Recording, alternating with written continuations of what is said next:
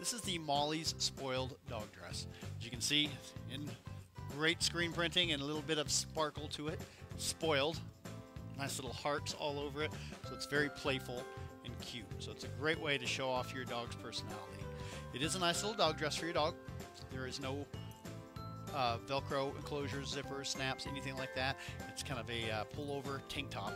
And why I'm bringing up the tank top, I'm just going to mention the large armholes there. Very easy to stretch your dog's legs and put into that versus the ones with sleeves. You can see it's got the nice flat stitching all around, which gives it a little bit more of a flare. So I'll place this over her head. I'll ease her legs through the leg holes.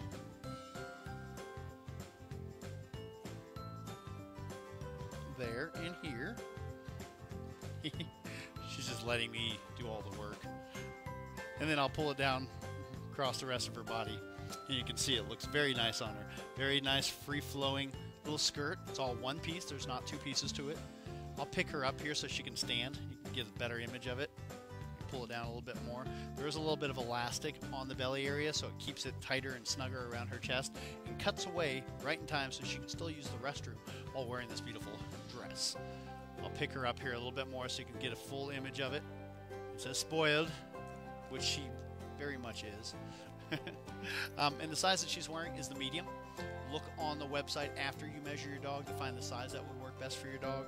And then the material that this is actually made of is going to be not listed on the tag, so I'm sure there's a tag on the actual item itself if I can get to it to tell you what it's actually made of. It is a polyester cotton blend, so that's nice.